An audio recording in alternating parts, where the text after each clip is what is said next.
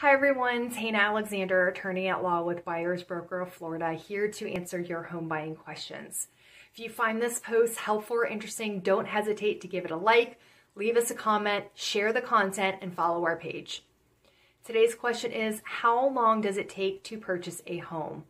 Finding a home is easy and it can happen very quick. That can be accomplished in a matter of days.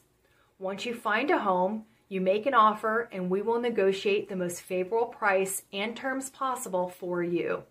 That typically takes 1 to 3 days. Once terms are agreed upon and both the buyer and seller have signed the contract, the buyer typically has about 7 to 10 days to complete home inspections and about 30 days to close escrow on your new home.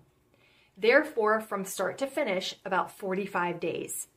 However, if you're bidding on a short sale that a bank has to approve, the period will be longer and will vary with each property. For more expert information on home buying, give us a call at Buyers Broker of Florida, 727-202-9130, or visit our website at tampabuyersbroker.com.